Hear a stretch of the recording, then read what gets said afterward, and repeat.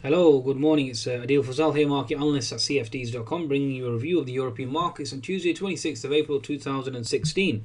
Be sure to visit TradeSignaler.com and download the latest app via the Google Play and Apple Store, and certainly gain access to my analysis and others in real time.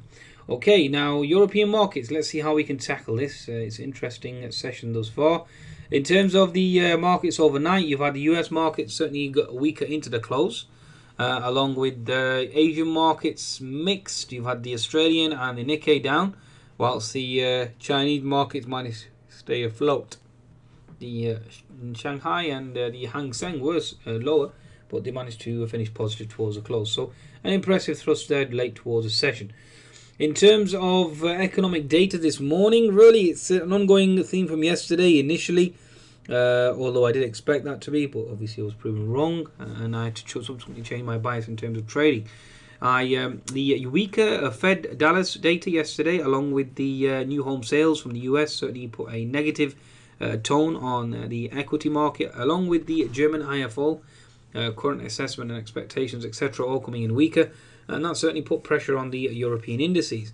That certainly has been alleviated to a large extent this morning, given the fact that the actual only indices that's actually negative thus far, I think at present, is the French CAC, and that certainly has turned the tide as well. So more or less flat for the day. The FTSE certainly is stronger this morning on the back of Boohoo earnings strong, on the back of BP earnings better than expected to a large extent. Although you can read that from a multiple array of perspectives. Now, the German DAX more or less flat at the moment, although it was weaker, obviously, given the even though it has shaken off the bearish IFO data yesterday. Now, in terms of news flow this morning, we initially did pop higher, then obviously we would trace backwards now on the back of news with regards to potentially Mr. Draghi being summoned and having to explain its QE program. We've had UK mortgage approval certainly weaker than expected as well. That certainly has put the FTSE in the back foot. But having said that, FTSE remains well supported due to the fact that we have stronger earnings from the likes of Boohoo, BAT, British American Tobacco, and BP. Okay, now in terms of the markets, oil prices at the moment, let's bring up the price of oil. Oil prices are absolutely crucial at this current juncture. Oil, yen, and euro really are the main variables that you need to watch in this market at this current juncture, right? So in terms of oil, let's bring up the chart of oil. As you can see here, the 4-hour chart certainly retracing. The daily chart at the moment really seems to be either consolidating or it's going to hold.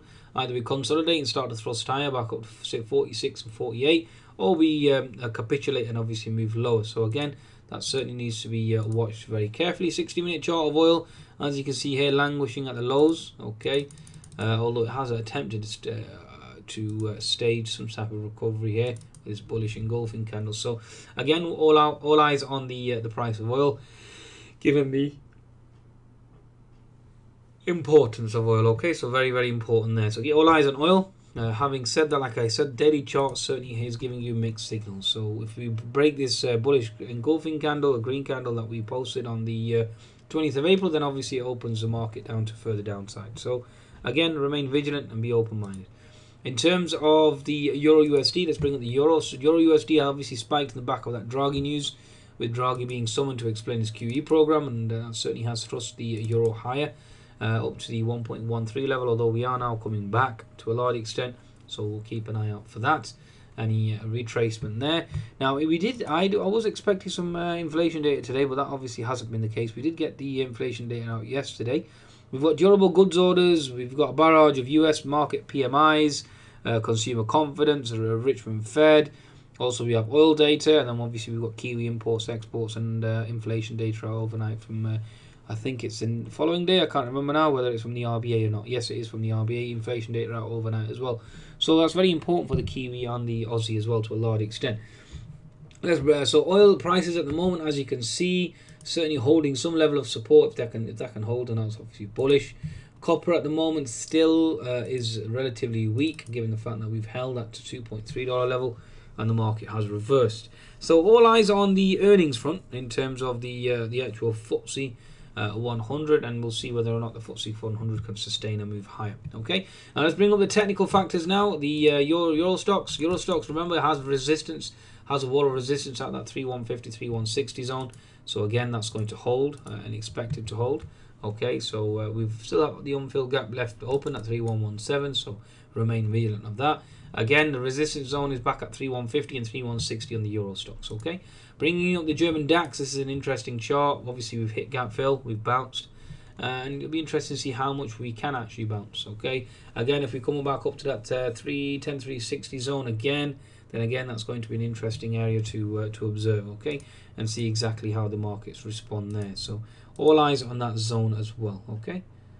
Should be quite interesting to say the least. Okay, so again, German DAX, watching out for that particular zone there above. Now on the daily chart of the German DAX, even if we bring up the 60-minute chart, we did have a H&S formation brewing.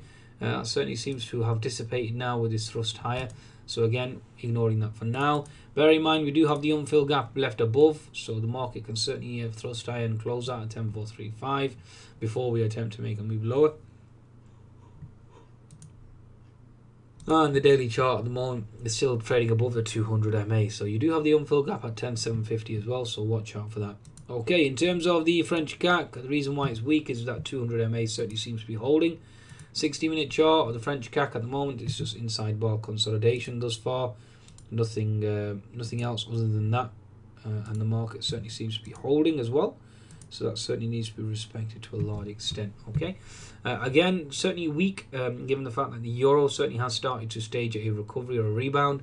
So watch out for that as well. H&S on the French CAC certainly hasn't held, so I'm going to ignore that for now. Okay, all I'm doing is that we certainly know that we've broken out this rising contracting wedge pattern, and you have resistance in this zone. So you've got resistance here, and resistance in this zone as well. So whether or not, it depends on how, if we can hold this red candle, consolidate within it, and then obviously start to move lower, then that certainly will be a bear flag scenario and situation that needs to be watched carefully.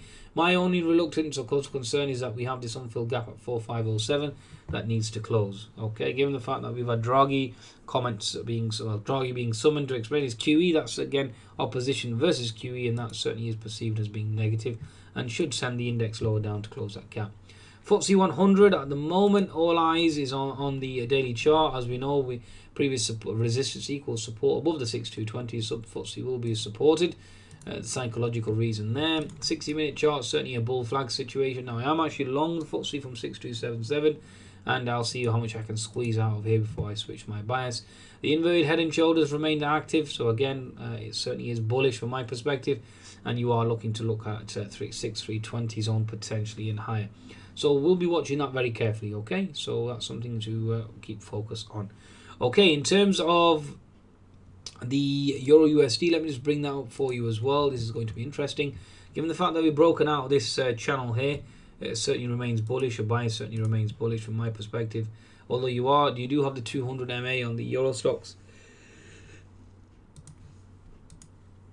so that certainly needs to be watched as well. But the pattern certainly is bullish on the 10 minutes chart, and there is a possibility of us hitting that 1.138. Again, it will be dependent upon the FOMC or the Fed, whether or not they are as dovish or as hawkish as before. Okay, right. In terms of the euro on the daily chart, it still has held at 75%, and therefore has that bullish bias, and it certainly will cause concerns for the European equities. Okay, so all eyes on there. German DAX. Let's just bring up the German DAX again. The daily chart, the German DAX. Let's just bring up this. This is a DAX sector automobile. I just want to bring up the DAX again because I think the DAX is going to be crucial here. Let me just bring up the MDAX actually. Let's see exactly where this is trading at the present. Certainly remains weak on the daily chart. 60-minute chart, the MDAX again. Certainly a strong argument for a H&S formation.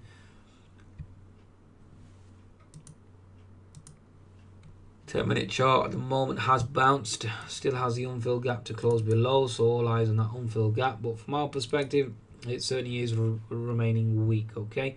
The other factor to watch out for as well is the tech all share, given the fact that we have earnings from Apple today. Daily chart remains bearish. 60-minute chart of the tech all share, as you can clearly see there, H&S formation, so remains bearish. So from my perspective, the German DAX certainly will come under pressure along with the Nasdaq.